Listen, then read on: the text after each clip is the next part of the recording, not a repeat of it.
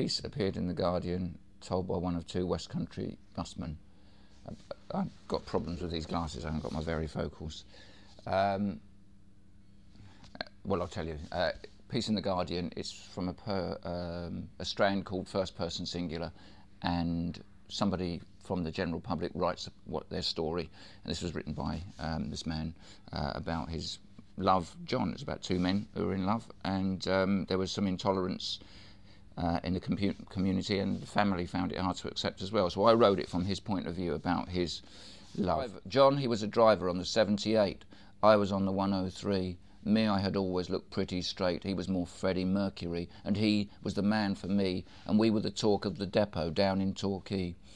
Down at the depot we used to smile and stop for a chat, but it was only a little while before we knew it would be much more than that, the place we were driving at, where we'd both wear the trousers and the driver's hat.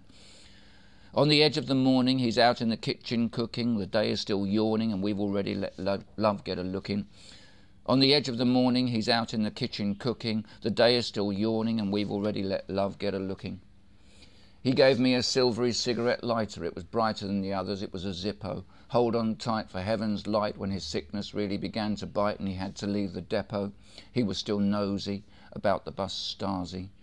I kept him in touch with which inspector said what to such and such. I kept him in touch. He'd never hold another steering wheel, and I held him in my arms and I told him I loved him very much. We got to let love get a look in. On the edge of his hospital bed, the linens as white as any swan, I went out for a cigarette. I came back in and he was gone. Sometimes us chaps, we had to keep our love under wraps, and now here's a little rhapsody for John, Bohemian John, the things that people used to say when they found out we were from Torbay. So this is for the first time I'm going to do Dad, because this was down in Bristol. Try and do it in a Bristol. I'm going to do Dad in a northern accent, because he wasn't totally English. I'm very proud of you working on that bus, John. When I got on, I thought, I know that conductor.